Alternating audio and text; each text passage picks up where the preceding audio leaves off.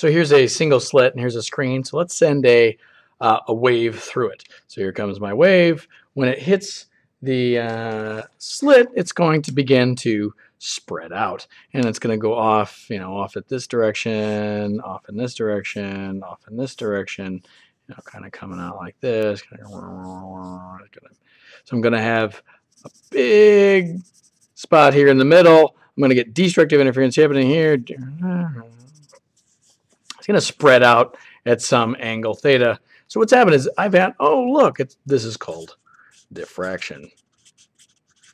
And this angle that I've got there is based on the sine of that angle is going to be related to the wavelength of the light that's coming in and the width of my slit here. Yay! Well, that's nothing exciting. Actually, that theta is going to do the principal maximum. But anyway, we're dealing with waves, but we're dealing with actually something else here. We want to send electrons through. So here are my electrons again, and now we're going to send them through.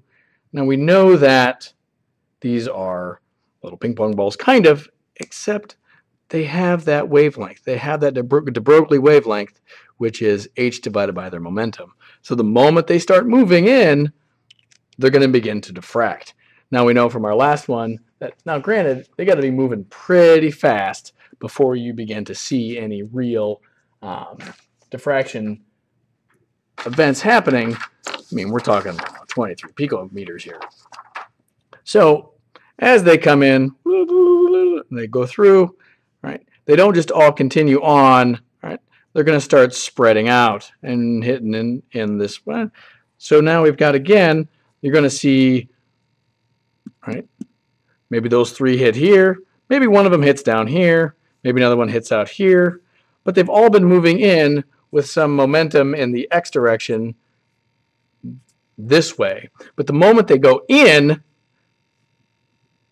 they still have the momentum in the x direction, and they pick up some momentum in the y direction. That's kind of weird. So I've got, they're coming in straight, and then somehow they begin to spread out. Well, maybe they bumped into each other. Well, maybe they, all right. But if I send one in, the same thing happens. Maybe this one goes up here. Whoa. Or maybe this one comes in, goes straight. Or maybe it comes in and goes down here.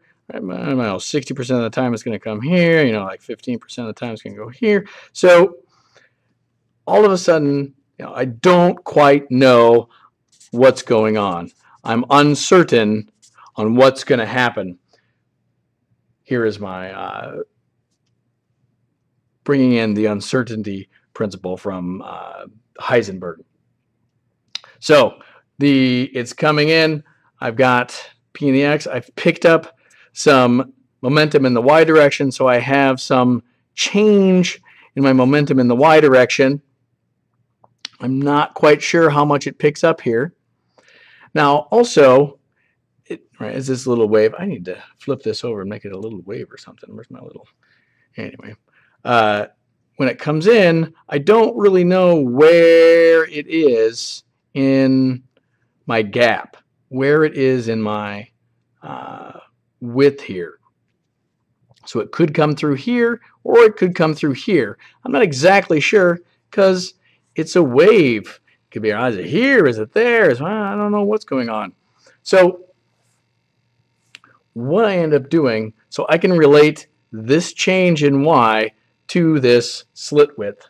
In this case, all right, so let's get some different colors here. This slit width. So if I look at the change in momentum in the y direction, because it's picked up somewhere, right? And then versus my momentum in the x direction, my momentum in the x direction, momentum is h over lambda. Turns out, it's going to depend.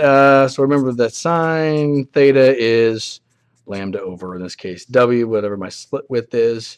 So lambda over w. It's related pretty closely to that angle. So much so that I can just show it in there. So I end up with delta py. Oops, you can't see that. Delta py over h lambda. I'm just going to make it an equal sign lambda over w. Let's do some math here. Lambda over h. Lambda over h. This turns into lambda delta py over h equals lambda over w. The lambdas cancel out, so now it doesn't matter what kind of wave I send through there. So I end up with the change momentum in the my uncertainty in the momentum in the y direction over h is going to equal 1 over the slit width. Now this is related. Let me just keep that related because this is pretty tenuous, but because I just kind of threw it at you. So now the change in momentum in the y direction times the slit width is related to h. But now my slit width, I don't know where it's coming through here. So I'm going to, since I've got x and y, my slit width is my unknown, it's my uncertainty in the y direction. It's my uncertainty in the y direction. So now this becomes the uncertainty in my momentum in the y direction times my uncertainty in the where it's coming through the slit is related to the Planck's constant. In fact, more realistically, if I was in college, I'd actually make you do this. It's h over 4 pi, or in my case, I really like using tau. It's h over 2 tau, where tau is 2 pi. So notice, I got the 2 in there, I got tau, I got h. This looks a little bit nicer. So what does this mean?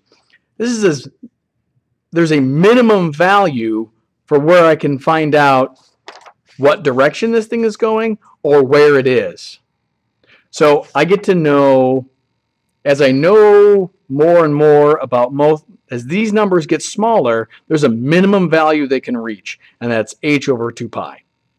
I'm sorry, h over 4 pi, or h over 2 tau. I got my pi's and taus mixed up.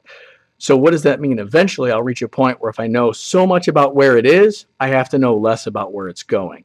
If I know a whole lot about where it's going, I know less about where it is. So what that means is there's a fundamental limit. There's a fundamental limit over how much I can know. How much I can know. And it doesn't matter whether my techniques get better, I will always have some sort of uncertainty about where things are or where things are going. Now, if you play with the units a little bit over here, you can end up with some pretty neat things, such as the change in energy times the uncertainty in the energy and the uncertainty of the time is also over 4 pi. So what does that mean? I can be uncertain about how much energy there is if I know exactly how much time is going on. If I know more about the time passage, whether it's small or large, I can be uncertain on it, which means uncertain on the amount of energy. So I can borrow energy. I can borrow some energy for short periods of time, or little amounts of energy for large periods of time, which is kind of gets into that whole conservation of momentum, conservation of energy only really works on large scales. At the smaller scales, it kind of gets a little, what would you say, elastic.